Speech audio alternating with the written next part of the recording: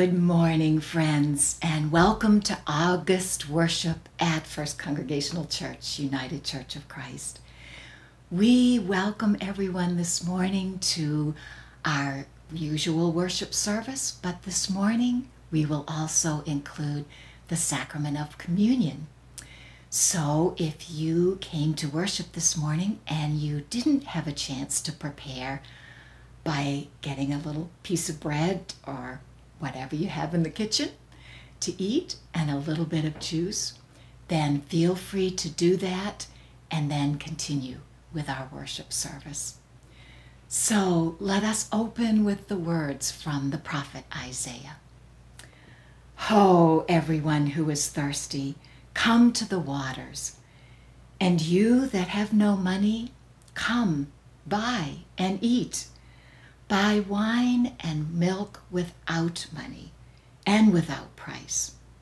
Do not spend your money for that which is not bread. Rather, eat what is good, that you may live. Come, let us worship and glorify the Holy One together.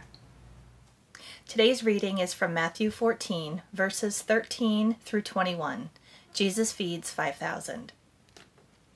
When Jesus heard what had happened, he withdrew by boat privately to a solitary place. Hearing of this, the crowds followed him on foot from the towns. When Jesus landed and saw a large crowd, he had compassion on them and healed their sick. As evening approached, the disciples came to him and said, "This is a remote place, and it's already getting late. Send the crowds away so they can go to the villages and buy some food themselves." Jesus replied, "They do not need to go away. You give them something to eat." "We have here only 5 loaves of bread and 2 fish," they answered. "Bring them here to me," he said. And he directed the people to sit down on the grass. Taking 5 loaves and the 2 fish, and looking up to heaven, he gave thanks and broke the loaves. Then he gave them to the disciples, and the disciples gave them to the people. They all ate and were satisfied, and the disciples picked up 12 basketfuls of broken pieces that were left over. The number of those who ate was about 5,000 men, besides women and children. Good morning. Please join David and Lucy in singing the first 2 verses of Break Thou the Bread of Life.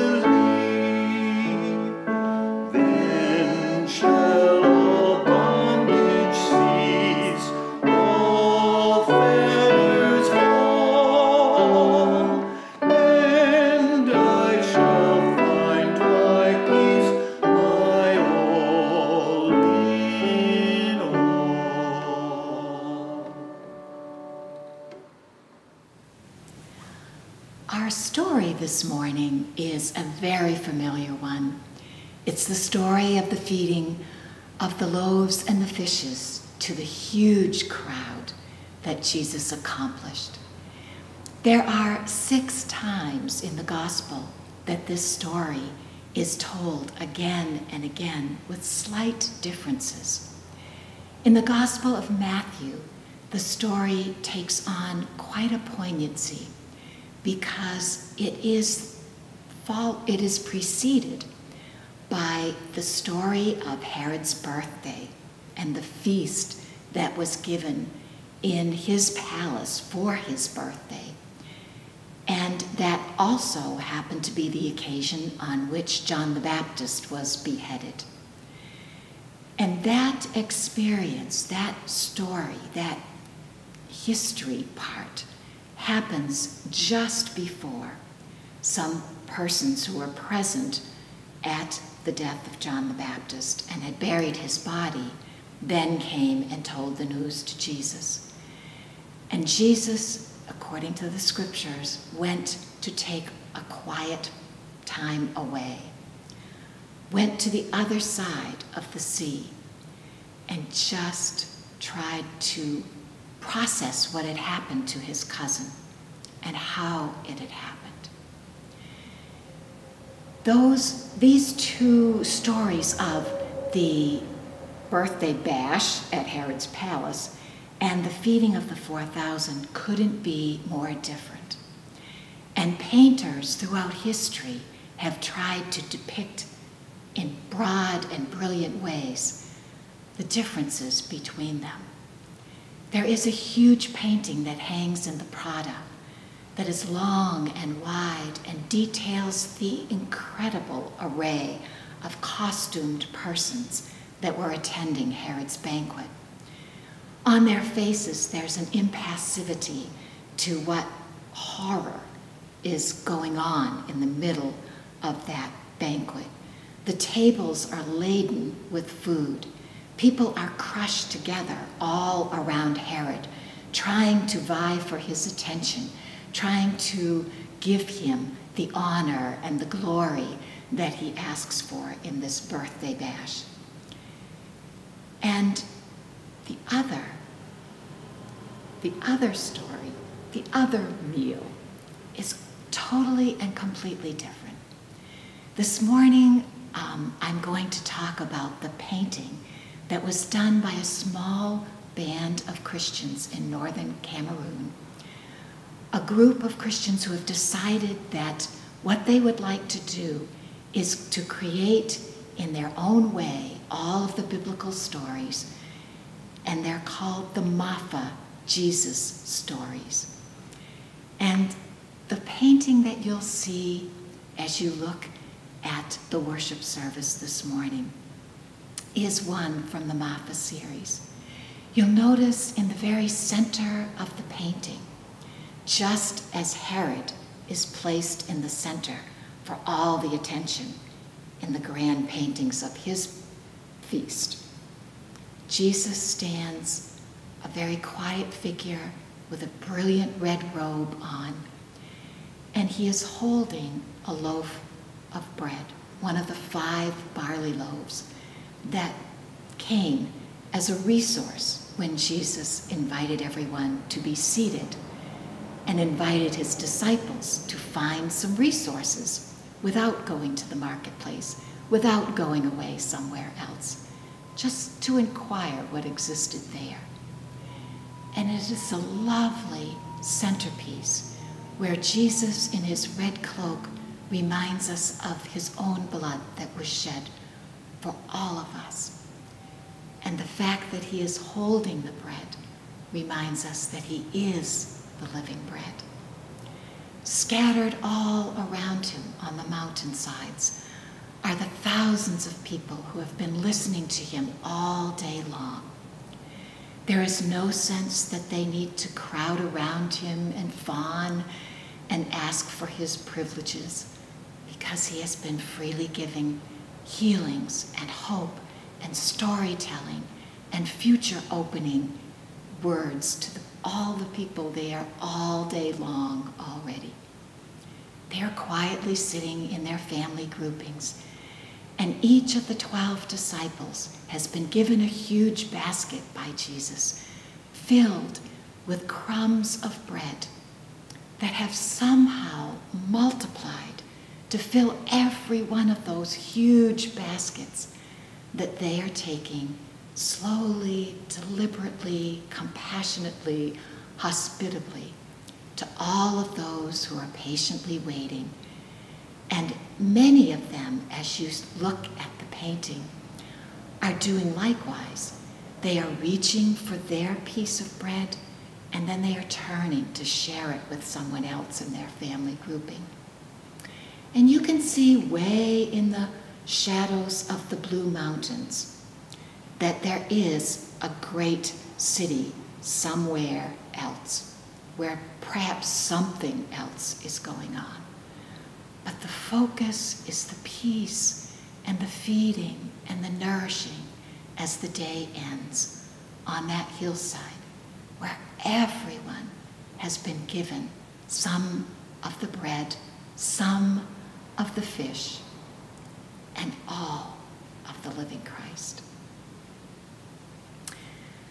What that painting reinforces for me in this scripture is the incredible way that Jesus tried to depict what power was all about and what leadership was all about.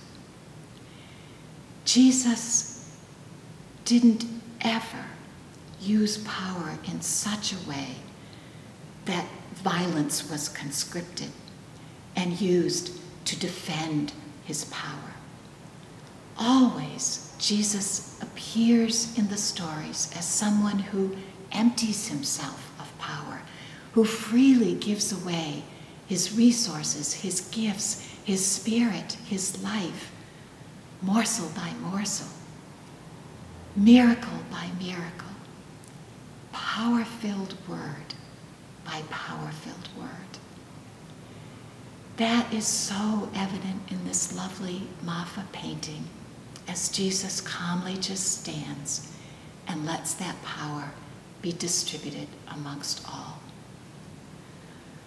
But it feels to me as if in those few quiet moments before all the people found him and asked him for more, that he determined that where the future lay for him was giving away that power, especially in teaching the disciples how to be new leaders.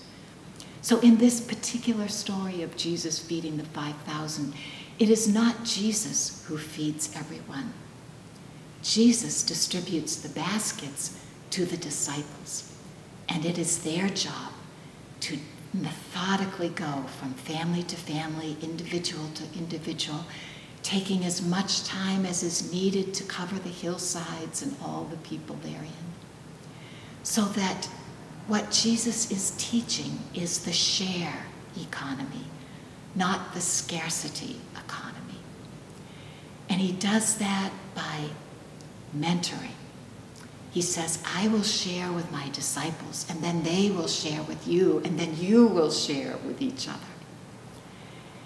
And in that way, Jesus takes these 5 little barley loaves, these 2 fish, and after blessing them and asking God to be present in the midst of the feast, scarcity is never the word that is the result of that blessing prayer.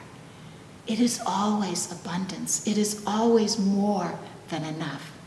It is enough that there are baskets left over, standing across the hillsides with an invitation to every one of the people gathered there to take some home and share some more.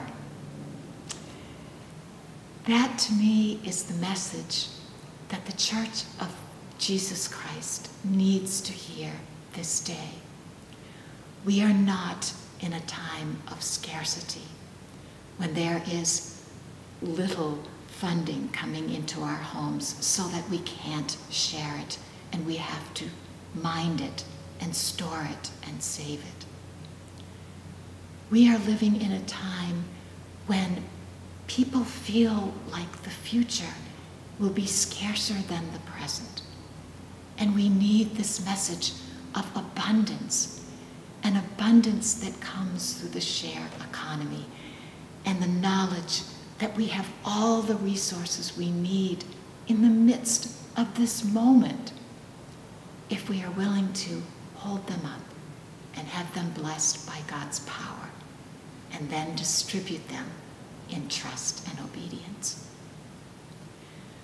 This message of love being baked into every loaf, into every act of compassion, into every impulse to justice, is the new way of becoming leaders in the share economy, in the kingdom that God would have established here on earth.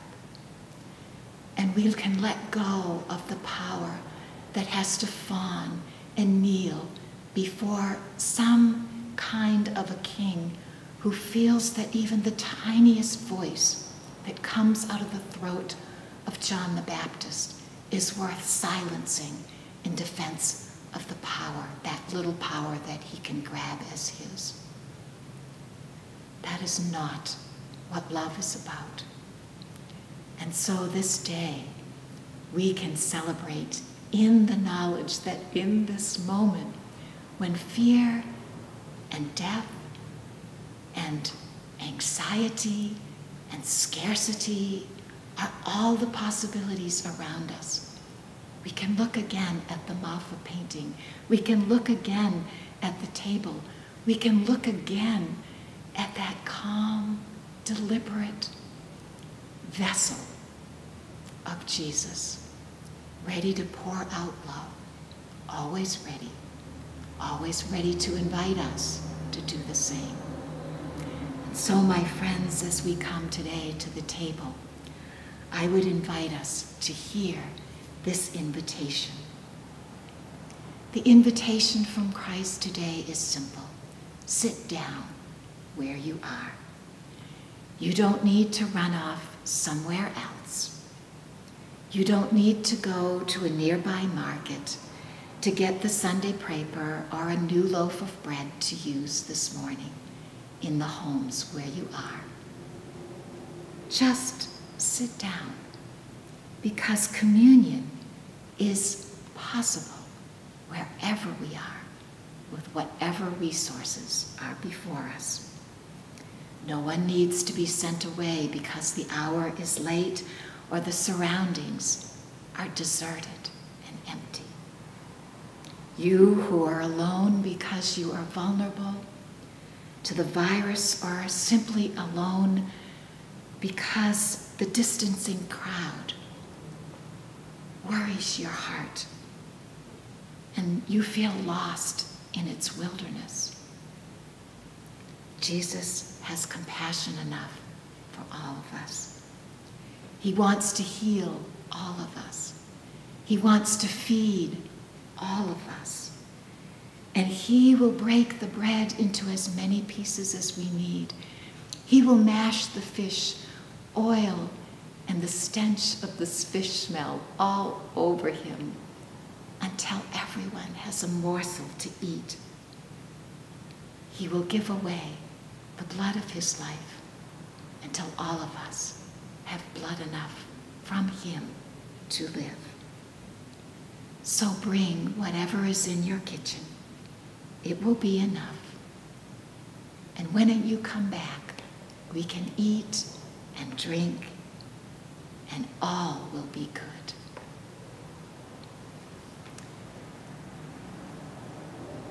And let us gather this morning in the goodness of this simple feast.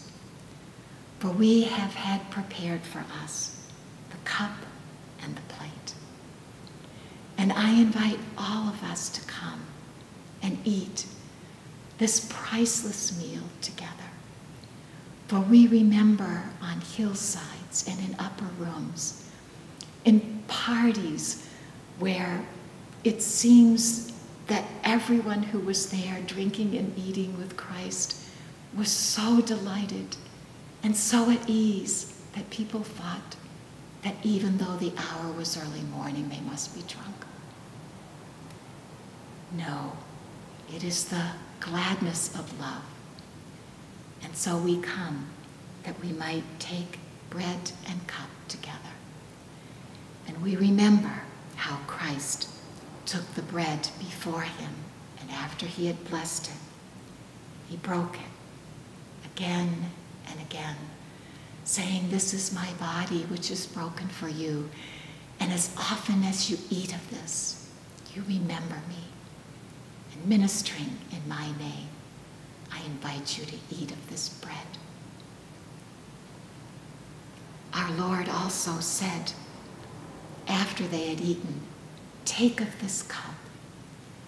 And after we give thanks to God for it, then let us drink of it together, all of us. For it is the cup of blessing in a new covenant where forgiveness and love and community reign, and all else, including sin, is put as far away as the east is from the west. And each time we drink of this cup, we do remember Christ. And so, together this morning, ministering in his name, we eat together of this bread, we drink of this cup, and we know Christ's peace.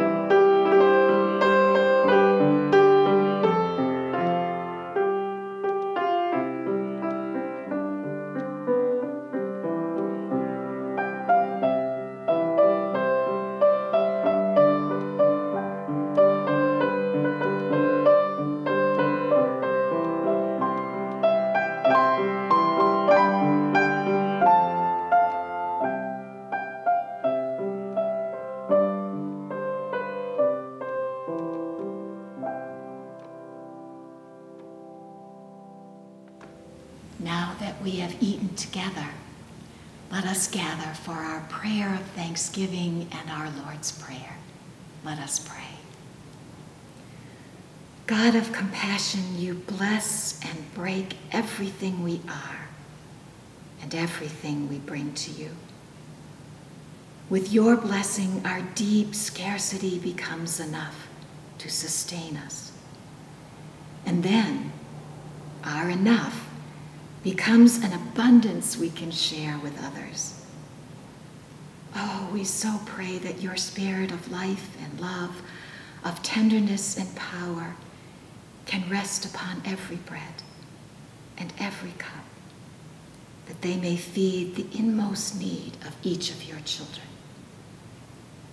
And then a great grace may pour forth from your people, that they might rise up to change the world more and more into your image. And O risen Christ, live in us, that we may live in you as we pray together, saying, Our Father who art in heaven, hallowed be thy name. Oh, thy kingdom come, thy will be done on earth as it is in heaven.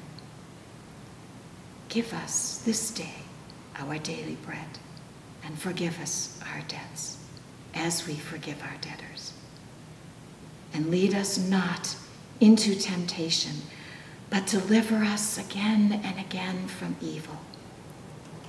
For thine is the kingdom and the power and the glory forever. Amen. We are pleased that you have chosen to be part of our worship service here at First Congregational Church of Hampton, the church that has been proclaiming Jesus Christ in Hampton since 1638. We are a Christ-centered church with an inviting faith, a growing faith, and a serving faith, and we welcome you to join us in accomplishing this mission. We also encourage you to join in the wonderful worship of giving. You can give securely online or by check using the giving information on your screen. We are a praying church, and we sincerely want to pray with you for any needs you may have. You may send those prayer requests to the church office by email, which is also on your screen. Again, we are happy that you have joined us in this service and hope that you will be part of our worship again soon. having had the word broken open for us, having had bread and juice together broken for us, having perhaps had our hearts broken open as well this morning, I send you out with the last verse of a wonderful hymn in the United Church of Christ hymnal called "Let Us Talents and Tongues Employed." Let us go with these blessing words. Jesus calls us in and then sends us out, bearing fruit in this world of doubt. He gives us love to tell and bread to share. God Emmanuel is everywhere. Jesus lives again. Earth can breathe again. Pass the word around. Loaves abound.